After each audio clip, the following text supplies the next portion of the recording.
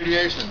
And so I'm participating in an online contest. It's really just a Fukushima awareness thing, and we're promoting this movie on Fukushima Beach. And these are all the websites. Our goal is to get people actively involved. Yeah, because this is to get like informed. Time bomb. Please take one of our flyers or take a couple. It gives you information on websites, on where to go and what to do. The new media. That's right. We can't trust our government anymore. No, we can't. No. That's right. And why would they tell us we're going to die, you know? Right? Well, the fact is, until we start talking about radiation, we're not going to solve the problem. You know, so we have to talk about it. And then Hanford, too. Hanford please. is imminent. Who knows what's It's just buried. inevitable. At some point, we're going to feel it, whether we like it or not. So we better do something. And it's right on the about it. Columbia River. Well, you know what? Lots of people are feeling it in Hanford. Lots of people up there are sick. You know, radiation makes children born with small brains, and there's lots of children that have defects. Many things. Many Oh, things. yeah. So. If you look at all the It's all depleted about uranium, it's there's all- defects over in the Middle East. I mean, It's Yes. all about the children. It is. Hiroshima and Nagasaki. Yep, it's all about the children. You know? Yeah, I'll check it out, because... And please do call your senators and congressmen and demand hearings. Ron Wyden is hesitating to create a hearing. Henry Waxman has requested a hearing on Fukushima, and we need to actually ask for, you know, somebody like from Beyond Nuclear or Kevin Blanche, you know, people who actually understand from the truth side, not the propaganda side. We need to get those people in front of our Congress people. people. They have different levels of millisieverts and vesicles, and nobody knows what that means. That's exactly And right. they're just... Those are just numbers to confuse us. Well, thank you for stopping. No, you guys did these, right? With the I don't know. Some kid. I knew there's a couple that I made. So here, let's take a picture of Jana taking a picture of us. Hey, Jana. She's the world famous videographer from the Eugene Media Group. Awesome human being. Just fine. Gary, please do walk to have through. people in it, like Right. shots of people actually checking out the. Look at exactly right. This is we're actually participating in a YouTube challenge, a Fukushima protest challenge. That's what this is about. Andrew Abisu actually created these movies. See radiation? Free glasses? Radiation glasses. Free radiation glasses. And as you can see, some people have unfortunately taken the earplugs. That's right, on Fukushima Beach. That's right. It's super important for all of us to just start getting active. You guys are free to join us on the 28th of September. We're going to go out to Oregon State University and just walk around, peaceful protest, carry the sign, and call out the nuclear liars that come out of Oregon State University. In New York. He's in New York and we're in Oregon. Isn't the radiation hitting the West Coast, though?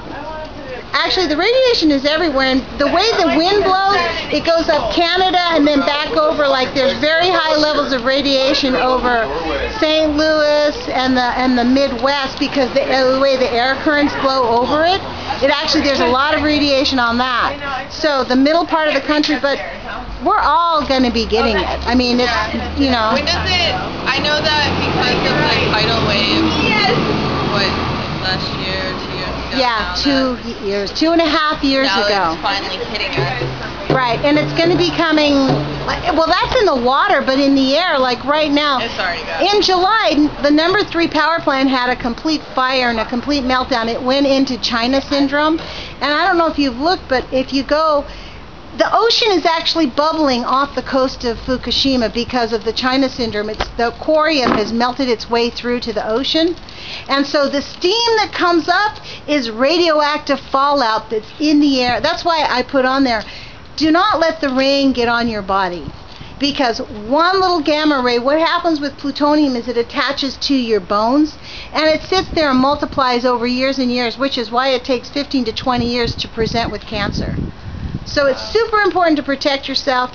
I also put on there the book, Healthy Healing book, so that you can learn natural methods to stave off radiation. Cilantro. If you juice cilantro and you eat a lot of cilantro and seaweed, those are definitely superfoods. Right. And actually apple pectin. Is a big one. There's a lot of like the greens cilantro and spirulina and nori and that kind of thing that will actually help with either reversing or inhibiting where the radiation would like the particles would attach. Right. So, but there's a lot of oyster mushrooms too.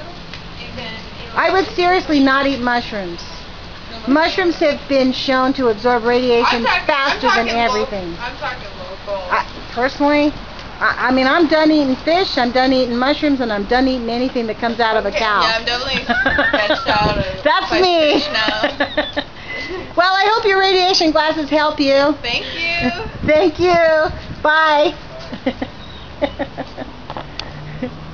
Don't we love the radiation glasses, you guys?